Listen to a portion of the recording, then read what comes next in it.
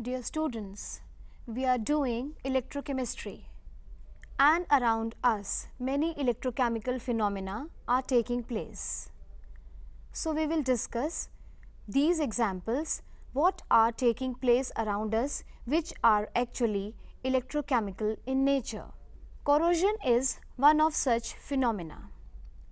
In your daily life, you have seen the iron articles, they get rust, or the silver articles, they get tarnish.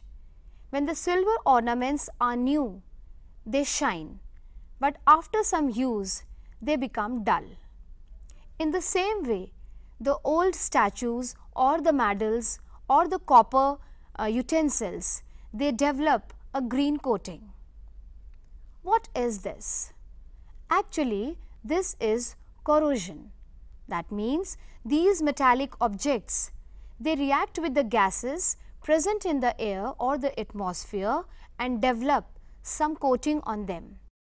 Usually this coating is an oxide layer, but it may be of any salt.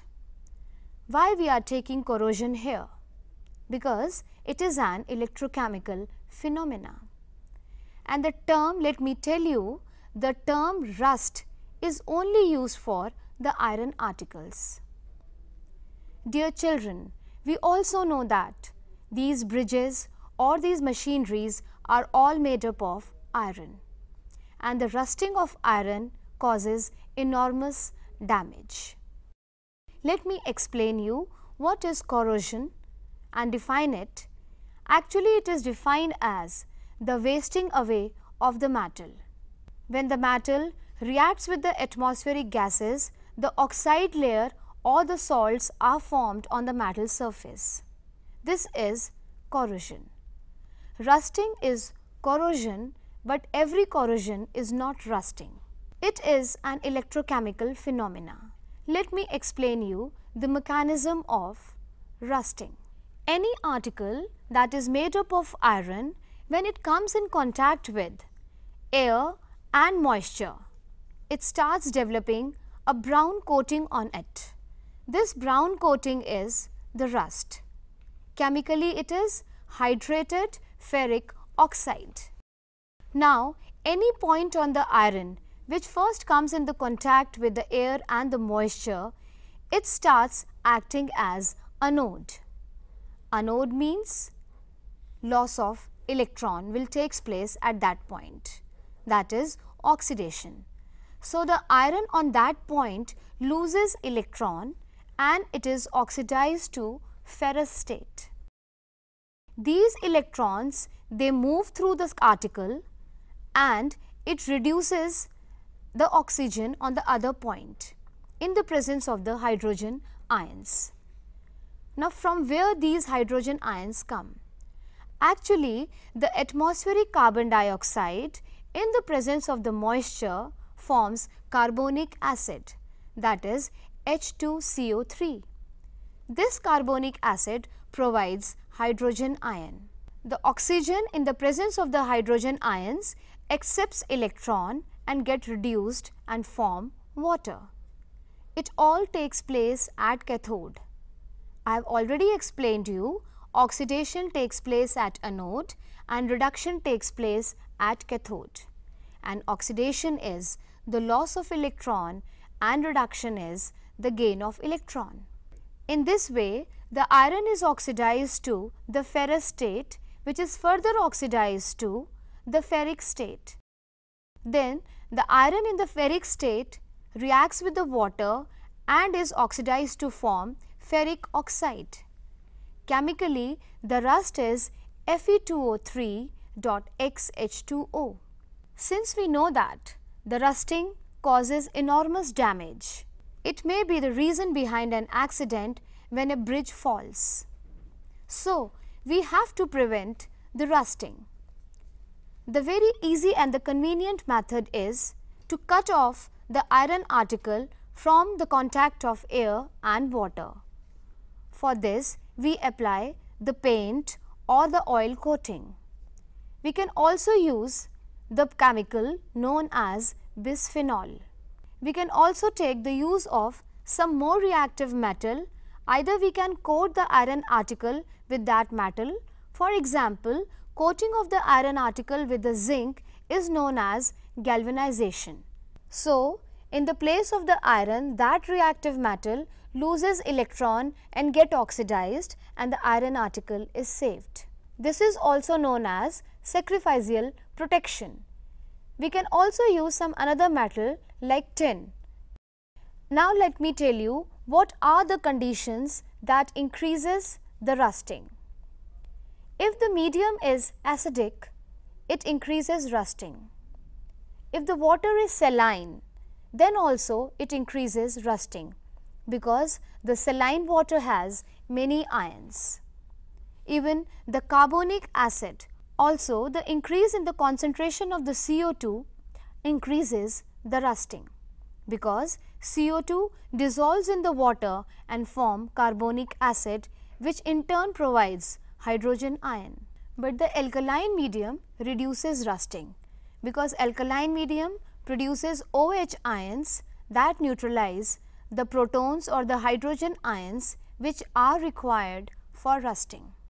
So now I hope it's very much clear that why the corrosion is included in the lesson electrochemistry, because actually it is an electrochemical phenomena and there is a development of anode and cathode on the iron article or any other metal surface. The next application of the electrochemical phenomena is the cells and the batteries. The cells and the batteries we are using in day-to-day life. We use a dry cell in the transistor or in the torch, or we use a small mercury cell in our wristwatches or the hearing aids. The battery is the combination of two or more galvanic cells in the series. Now we will study about some commercial cells, but these commercial cells are classified as the primary cells. There is one more category of the cell which is known as a fuel cell, that we will study later. First of all, the primary cells or the primary batteries and the secondary cell and the secondary batteries. First of all, what is this primary cell? Primary cells or the primary batteries are those batteries which once used up, they are wasted and we have to throw them away. They cannot be recharged. But the secondary batteries are rechargeable. Just by applying the electric current, external electric current, they can be recharged and we can use them again and again.